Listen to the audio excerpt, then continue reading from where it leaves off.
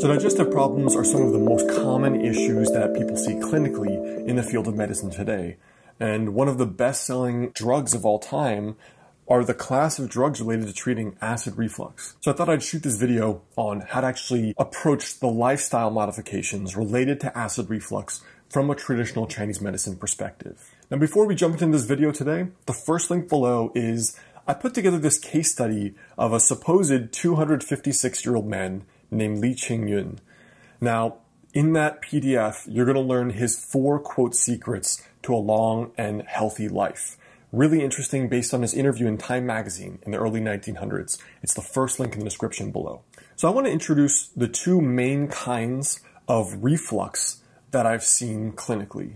The 2 big pictures, and we're going to make them super stereotypical, right? You have, let's call it the hot excess type of indigestion or reflux, and the cold deficient type of reflux or indigestion. Now, the hot excess type, let's just paint the picture of the fat, sweaty American dude who's a businessman. He eats out all the time. He's always drinking a couple glasses of wine with his business lunches or dinners.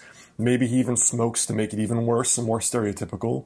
And he's prone to feeling hot, looking like he has a red face, sweats easily. Now, this kind of person historically generally tends to have good digestion. They tend to not be prone to reflux or feeling food in their intestines digesting at all.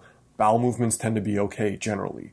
Good, robust kind of constitution, good digestion. The other cliche, let's make it as stereotypical as possible clinically as I've seen it, thin, more on the pale side, female, prone to low appetite, prone to maybe even more weight loss or maybe even anxiety, one could say, prone to easily missing bowel movements, easily having skipped days of constipation or food allergies, food intolerances, regularly as touching their stomach feels just, you feel food in your stomach, there's more discomfort, okay? These are the 2 archetypes that I see the most often. So let's talk about the cold deficient type. So there's 3 general characteristics that can really help without Chinese formulas and without acupuncture. So in terms of lifestyle, here are 3 big things that can help. So for the cold deficient type, number 1 is they tend to have low stomach acid. So having smaller, more regular meals rather than intermittent fasting or rather than doing 1 to 2 large meals is almost always more beneficial for them. The second thing is they tend to run cold and or have food allergies. So for this type, digestion is improved with warmth and warm foods.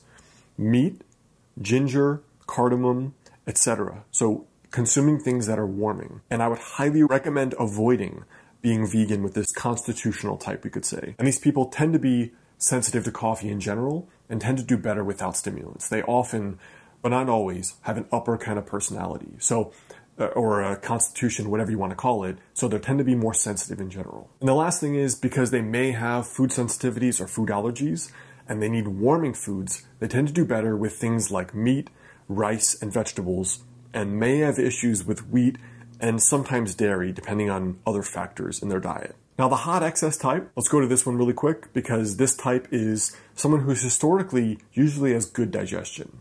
This is usually considered due to problems of excess, meaning overeating, especially eating the wrong food types, while the other type is usually a person who has more sensitive digestion in general to everything. So with this type, the first thing is they're more likely to get indigestion or reflux due to, quote, excess eating and warming things. So these people tend to have a strong appetite, which can lead to overeating more readily.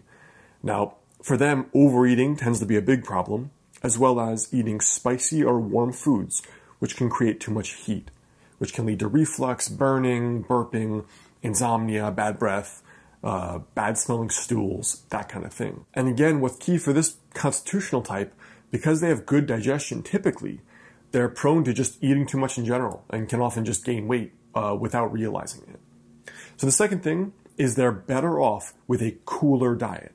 So a cooler diet here tends to mean more vegetables, less alcohol especially, and then not cigarettes or smoking, and less coffee, more grains, less red meat. But especially for this constitutional type, being careful about not overeating. This type is really one of the few types I'd recommend going more towards the vegetarian, more towards the vegan side, because they can usually tolerate it better, much, much better than the other type, the cold type, which it often is extremely damaging for that kind of person. Now, the third thing for this type, they often need to be more conscious about diet and exercise. Because again, typically good constitution, good digestion means it's easy to overeat, because if you digest fine and you have bowel movements fine, it's easy to just keep eating. Whereas the other type tends to have low appetite, tends to get bloated easily, tends to feel uncomfortable. Their stomach and intestines bother them a lot, but they tend to lose weight often too. So with this type, often need to be more cognizant and aware of just diet and exercise, because the weight can creep up more easily because they've been gifted, on the other side, gifted with good digestion typically. So those are really the two big buckets, very general stereotypes that I see clinically for digestive problems related to acid reflux, the stomach specifically. So I hope that helps. Those are general lifestyle modifications, but I found, again, with that, Chinese herbs to be the most effective thing for these. Before you go, check out that little case study below on Li Qingyun's 4 Keys to a Long, Healthy Life. And then before you go again, check out these 2 related videos right here.